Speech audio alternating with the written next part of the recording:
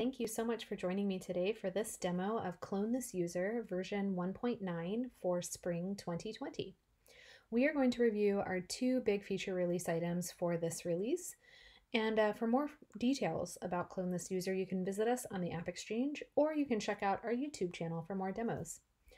For Clone This User version 1.9 Spring 2020, our two feature release items are that now we can clone custom fields, and we can also clone a large number of permission sets.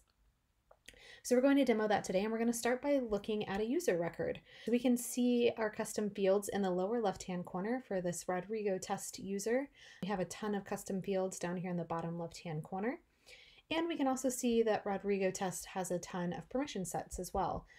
So he has about 24, so we're going to see if we can clone Rodrigo test this user with his custom fields as well as permission sets.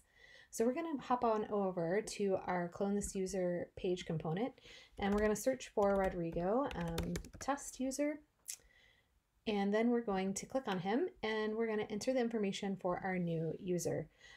So let's call this new user Michael Test, and we can enter their email. And you'll see that the username, alias, and nickname all populate for you. But new, you'll be able to see starting here all of your custom fields. So we do have a text field here, we have a time, number, percent, all sorts of fields that you could clone. If you had them on your user records, they would be available here, and you can adjust them or keep them as they are. So let's say, for example, maybe we want to change this to something new. That's the text that we needed to have in this field. So we can do that at this stage, and it will save it for us. So let's say that we've reviewed our new user, Michael, who's being cloned from Rodrigo, and we're good to go there. We're going to scroll down to the bottom. Same steps in this process here. We can generate a new password and notify the user immediately. I'm going to uncheck it since it's a demo. Otherwise, I would keep it checked. And then we have our advanced options where we can make sure that permission set assignments are cloned, queue membership, public group membership, and permission set license assignments are cloned. So I'm going to keep those checked for this demo. And then you simply click Save, and you're all set. Next, what we're going to see is our success screen.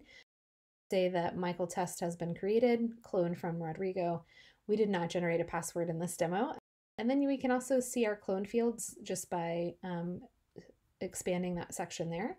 And we can see our advanced options, those checkboxes, we can expand that and see those there. So let's hop on over to the back end and check out this new user. So we can see those cloned fields and see the permission sets. So here we are at Michael Test. We can scroll down and see all those great custom fields came over. We can see that something new saved, so that's great. And then we can also check out our permission set assignments and see that. So looks like all of those came over, all 24. We're all set with Michael Test. And those are the big feature release items for Clone This User version 1.9 for Spring 2020. You can find Clone This User on the AppExchange, or you can visit our YouTube channel for more demos. Thanks again for joining.